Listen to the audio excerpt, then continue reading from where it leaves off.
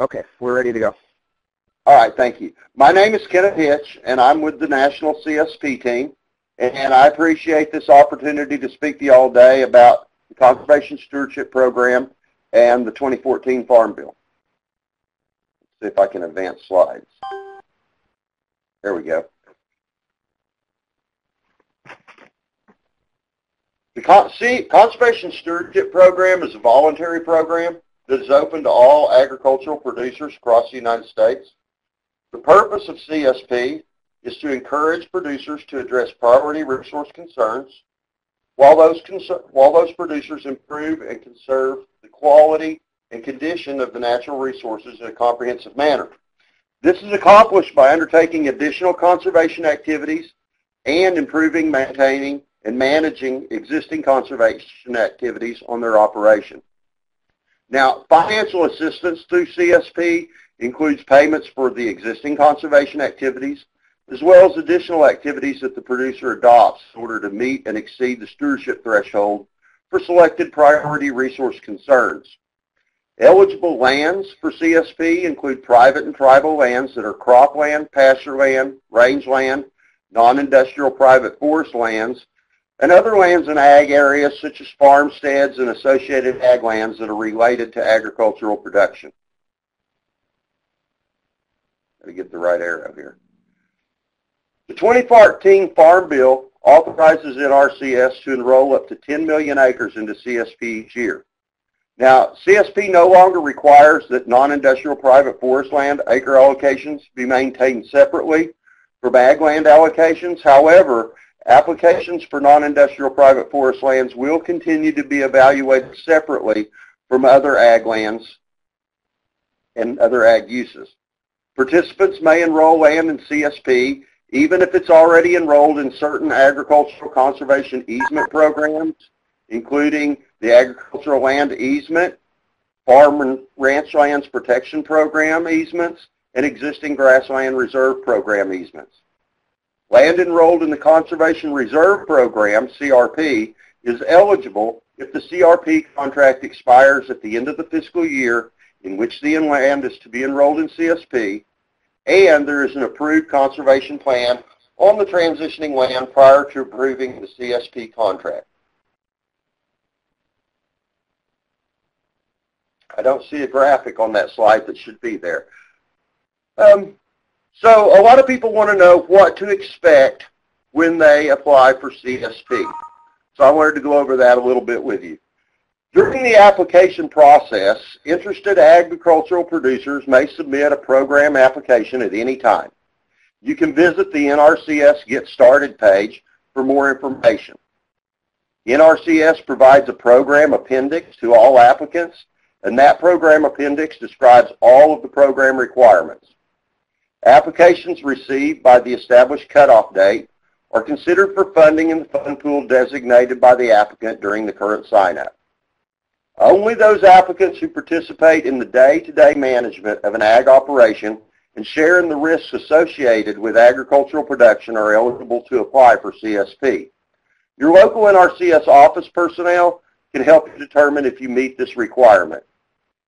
And I assume everybody's going to get a copy of these slides. The links to the Get Started page and to the office locator are both in the notes on those slides.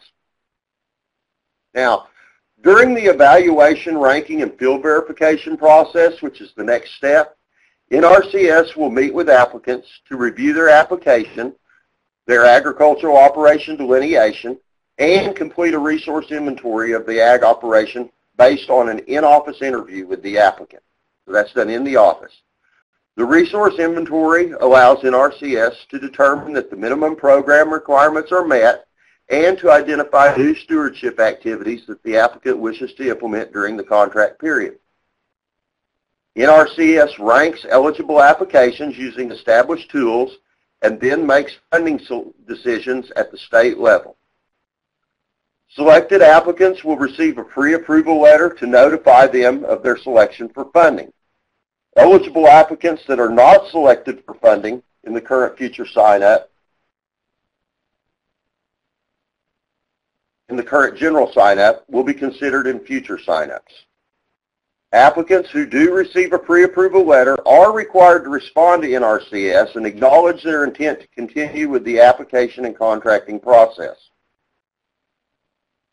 NRCS then conducts a field verification of all pre-approved applicants to verify the accuracy of the information that was provided during the resource inventory evaluation and application ranking process. Now, during this field verification, NRCS may request existing farm records to verify applied conservation activities and the suitability of planned stewardship activities. The resource inventory and ranking may be adjusted as a result of that completed field verification, and in some cases these adjustments could impact the pre-approved status of an application if it is determined that the application no longer meets the minimum program requirements. The next step is the contract development process, and during that process, conservation stewardship plans and conservation program contracts are developed. Conservation program contract activities will include the maintenance of existing conservation activities as well as all planned future activities. NRCS approves and commits funds for the contract, then notifies the applicant of the contract approval. Applicants may not, the installation of planned activities cannot begin until the authorized NRCS approval signs the contract. So you can't start the activities before your contract is obligated. The next step is the implementation of the contract activities, and of course that occurs after obligation. Participants complete activities as scheduled, maintain existing practices as documented in the Conservation Program contract and in the Stewardship Plan. NRCS will conduct annual reviews to determine if scheduled activities are implemented and existing activities are maintained according to the NRCS contract requirements. Now, during these reviews, NRCS may also request records to verify the implementation of those planned activities. And NRCS will certify contract items as complete and eligible to receive payment if they meet the criteria for implementation. And that criteria can be found on the enhancement job sheets that will be provided. Final step is the annual payment process. Payments will be made to participants if all contract provisions were followed and items were certified by NRCS. Certified contract items will be eligible for payment as soon as possible in the fiscal year after the scheduled activities have been completed. Participants will receive payments for certified items if the participant has maintained their eligibility and submits a signed application form. NRCS is actively pursuing avenues to increase participation of tribes and tribal members in all programs, including Conservation Stewardship Program. To meet that goal, NRCS has implemented the following strategies. NRCS employs more than 190 tribal liaisons in states where we have federally recognized tribes in order to coordinate outreach activities for those tribes and individual tribal members. In addition, applicants must self-certify control of land on the CPA 1200 Conservation Program application, and applicants may include land that they do not own if they have a lease agreement that extends through the length of the contract. Applicants may request a waiver for this documentation requirement when long-term leases are not available on land administered by the Bureau of Indian Affairs or other tribal lands. 5% of the annual CSP allocation is reserved for applicants who apply in the socially disadvantaged farmer and rancher fund pools in each general sign-up. Now, the term socially disadvantaged can apply to an individual or an entity who is a member of a socially disadvantaged group. For an entity, at least 50% ownership in the farm or business must be held by socially disadvantaged individuals for that entity to be considered socially disadvantaged. Now, according to the National Agricultural Statistics Service, the total number of farms in the U.S. decreased during the period from 2002 to 2012. However, the number of farms operated by tribal members have doubled during that same time frame. So 5% of the annual acreage allocation in CSP is reserved for applicants in what we call the beginning farmer and rancher fund pools during each general sign-up period. Beginning farmer and ranchers include those producers who have not farmed for 10 or more consecutive years and would include many of these new farmers who are tribal members.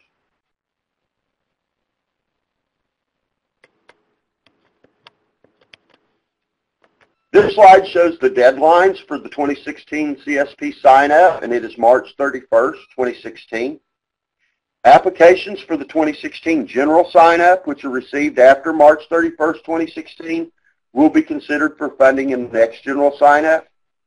Participants with existing CSP contracts that expire on December 31st, 2016, and are in compliance with existing contract requirements and agree to meet or exceed 2 additional priority resource concerns may be eligible to apply for renewal. Applications for renewal in the 2017 renewal sign-up that are received after March 31st, 2016 will not be considered for renewal. So you have to get your renewal application in before the March 31st deadline.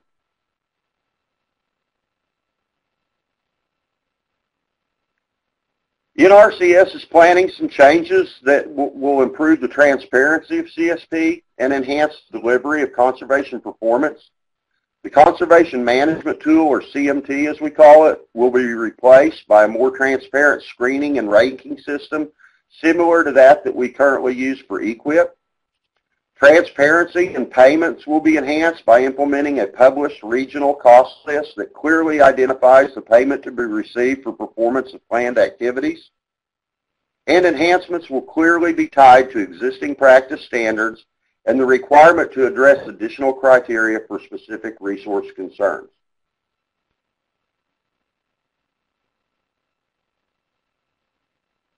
That's all I have to present today, and I guess I can take some questions, or I can wait until the end, whatever y'all prefer.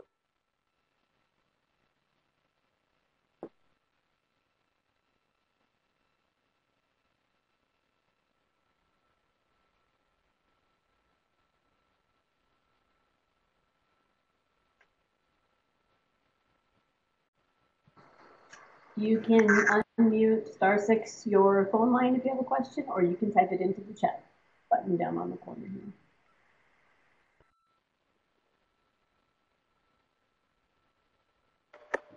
Hi, this is Teresa Honga from the IEC Western Region. I had a question about this. Is there a size limit for the CSP program as far as farmland or cropland? Okay, Teresa, that's a good question.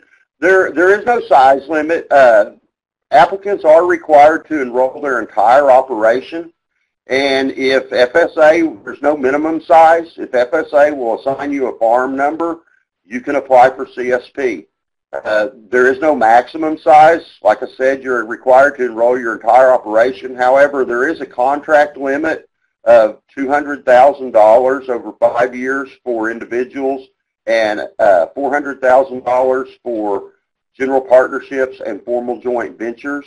So your payments may be capped at $40,000 or $80,000 a year. Also, no individual participant can receive more than $40,000 in payments during a given year under the Conservation Stewardship Program. But there is no limit on the size. Thank you. Bet.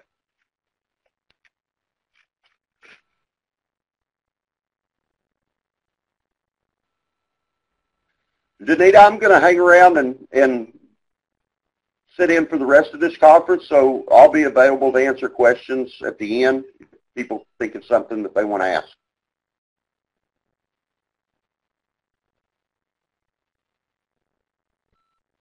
Okay, that sounds good. I'm just getting the next one set up, and Teresa, I will allow you to go ahead and get started, and you can use the tabs down here on the corner to go through your slides. Good afternoon. I'm Teresa Honga.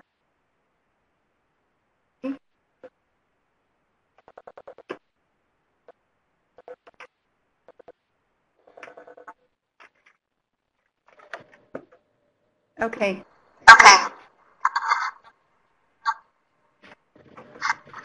I'm Teresa Honga with IEC. I cover the Western region. The states I cover are Arizona and Utah. Today I've got with me Annette Bravo I'm hearing an echo. I'm sorry. If people could not be on both the phone and the computer at the same time, that's why there's the echo.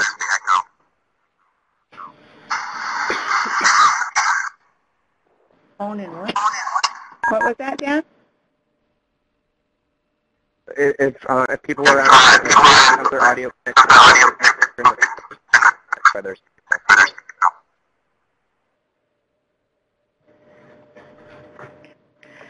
Okay, anyway, I've got Annette Bravo here from the Wallapai Tribe. She's the Assistant Director of the Wallapai Tribal Natural Resource Department. And so I'll go ahead and turn it over to her, and she'll speak about the CSP program and how it's done well here on the reservation.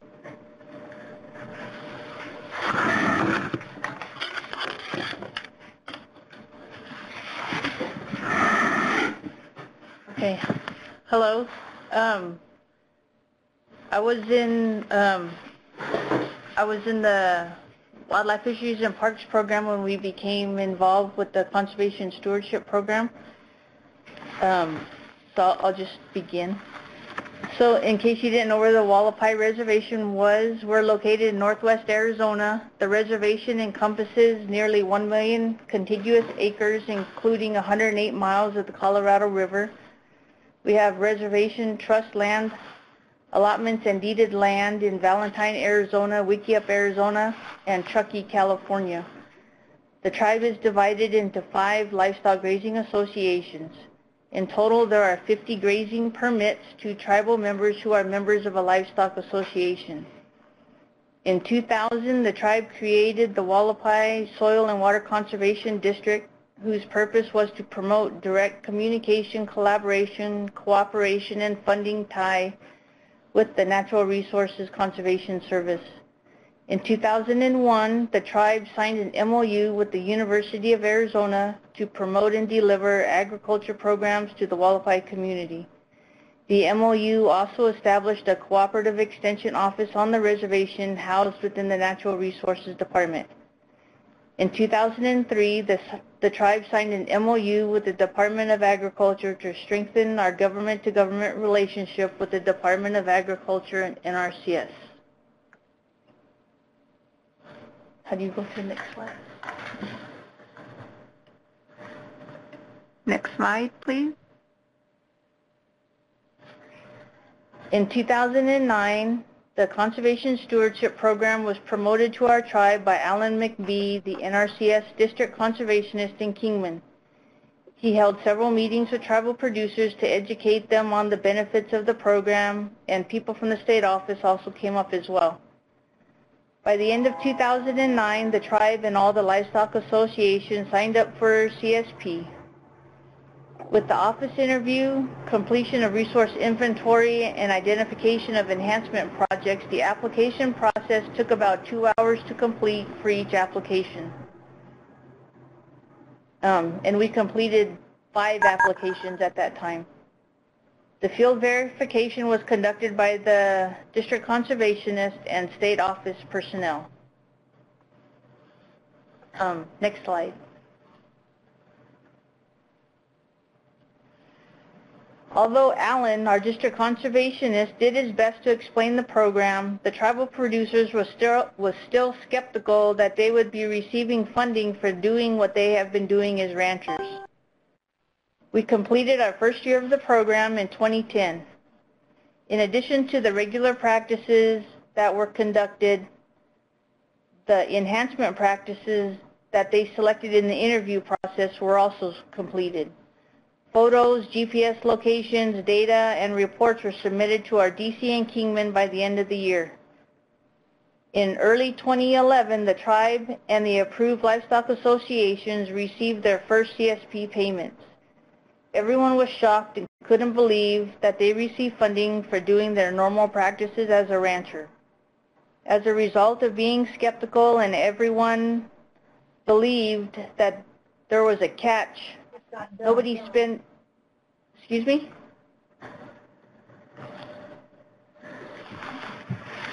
As a result of being skeptical and everyone believing that there was a catch to the money. Nobody spent a dime of that money. The tribe and the livestock associations continue doing their practices. Early in 2012, the next payment, the next CSP payment was received. Now the people were asking questions. Our district conservationists again had to educate and convince our tribe and tribal associations that there were no strings attached to the money and they could use this money to continue doing what they were doing, as well as address higher priority problems within each association. Okay, next slide. Some of the enhancement projects that the association selected were installing wildlife ramps, wildlife jumps, resting and rotating their cattle using salt and mineral blocks, recycling their oil, and conducting trend monitoring projects. Okay, next slide.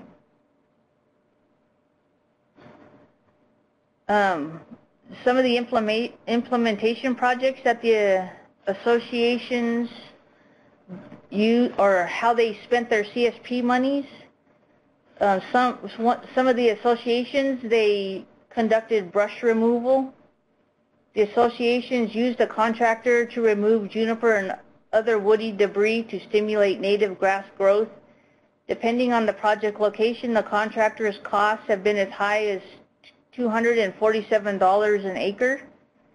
The associations worked with NRCS to receive WIP funding or EQIP funding to cover a portion of the project cost, and they have paid the balance of the project using the Conservation Stewardship Program funding. So to date, there's been almost 5,000 acres of brush removal that has been completed on the reservation. Okay, next slide.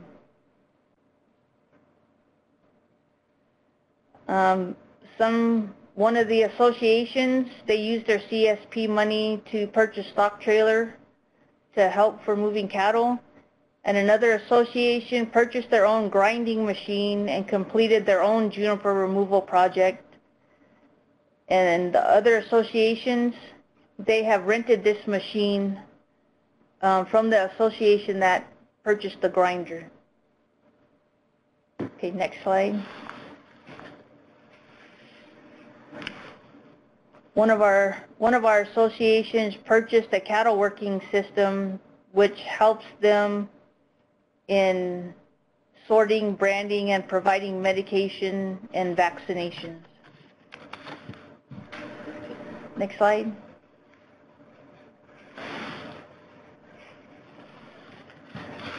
All the associations, they use their CSP funding for all their rangeland improvements.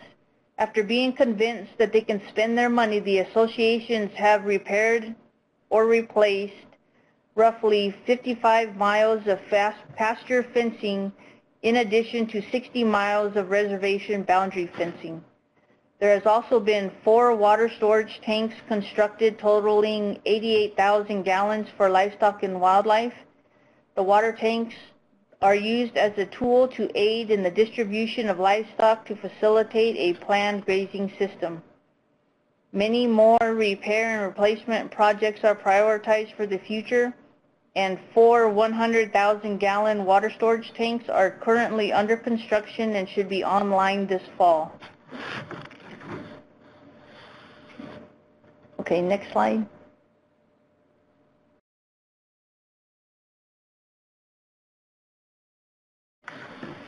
Because the tribe has committed to delivering and promoting agriculture, 4-H, youth education, and community development by establishing a U of A cooperative extension office and creating a Hualapai Nation Soil and Water Conservation District, the tribe is currently constructing a facility to house all these things. Through our 4-H, youth, and agriculture facility, we hope to have better community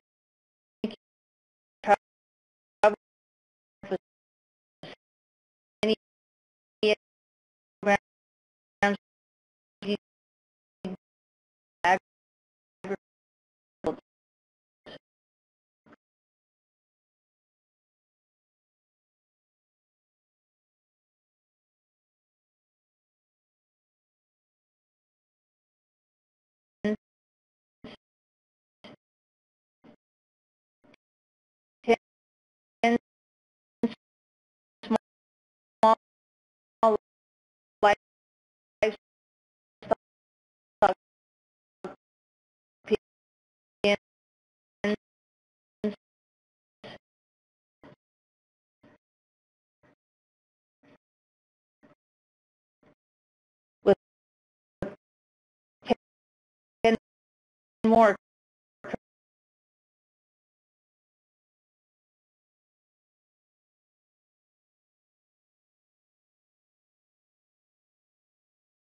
construction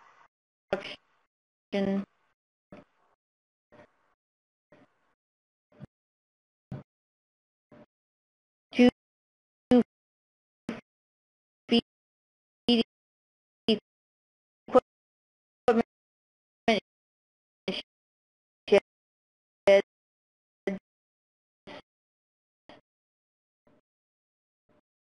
a roping gym canopy arena,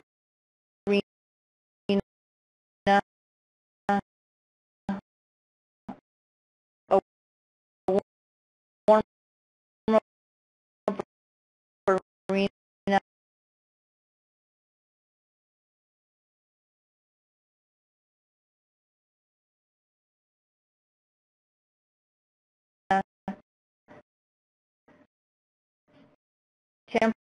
temporary round